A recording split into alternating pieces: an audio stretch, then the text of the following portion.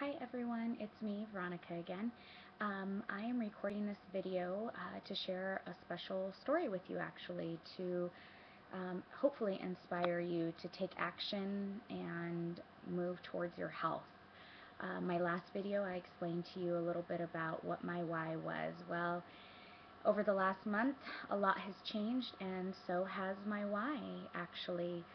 You're watching this video because it either came up in your newsfeed or I personally tagged you. So please, if you have time, listen and watch the whole video because it's packed full. Hopefully it will inspire you to take action. A brief little summary of what's been going on over the last month. It actually seems longer now that I think about it.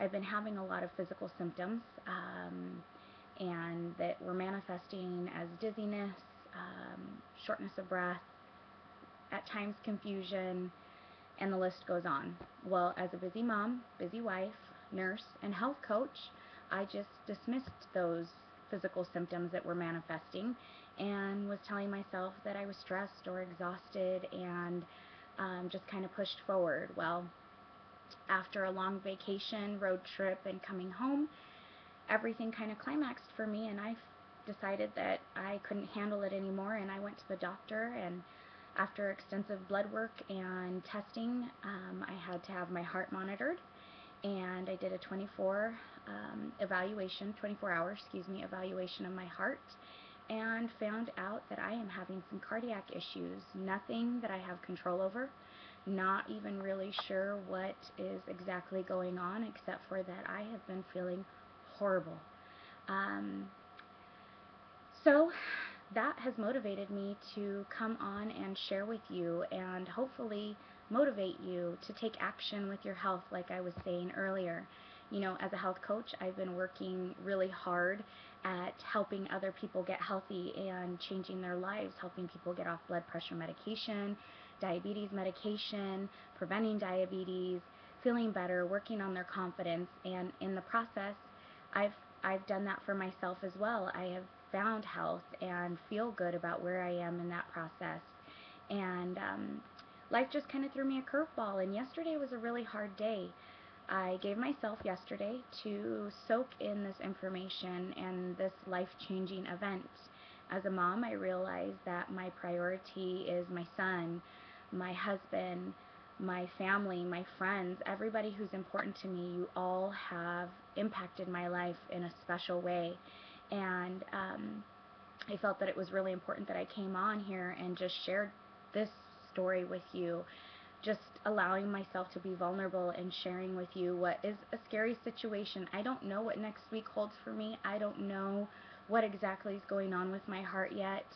I pray that everything is going to be fine, and I trust in God that He'll take care of me.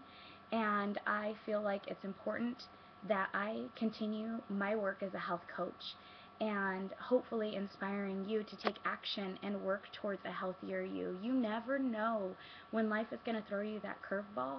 You never know when, you never know what tomorrow holds. So take action. Don't live in fear. Move forward and take control of your life because you can. And it's important that you do. There's people that love you and there's people that care about you. So these tears are not because of sadness. They are because I feel passionate and I want for you to be the best you possible. So even though I am continuing on with this journey, this season in my life, I'm going to press forward and I'm going to figure out what's going on with my heart, and I'm going to do everything that I can to better myself. And I still want to walk with you, and I still want to hold your hand because helping you helps me. So if you're ready to make a change in your life towards health, call me, message me, contact me. Share this story with anybody that you love that is wanting to get healthy so that they're not in a situation like this, potentially having cardiac problems because they didn't take action. Not that that's what's going on with me, but I want to continue to press forward and find out what is going on, and hopefully this story inspires you or someone that you love. So yes, thank you for listening, and we'll talk soon.